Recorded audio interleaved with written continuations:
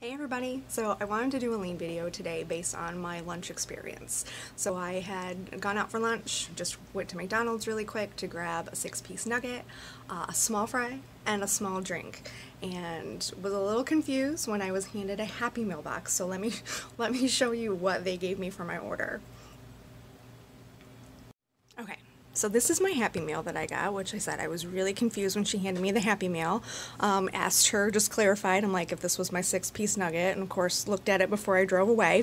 I'll show you what I got inside. So instead of the traditional bag that you would get your meals in, they put it in a Happy Meal box, which I'm sure has got to cost more being it's all die cut rather than just a paper bag. So my small fries were substituted for these adorable little French fry containers. So I'm assuming that 2 of those put together is equivalent to 1 small fry.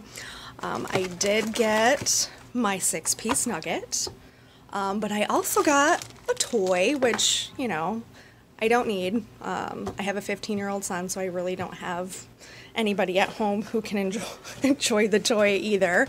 And then I got a ton of napkins. There's about five of them here, I believe. So got the 5 napkins, which, you know, I'm not your traditional messy toddler eating a Happy Meal, so I don't quite need that many, but it's great for handy messes, I guess. So yeah, I was just inspired to do a video on my way back from lunch. It reminded me of a Paul Akers video that I had seen on the lean burrito and just how to see waste in literally like everyday things in your life. So I hope you find that you know, helpful.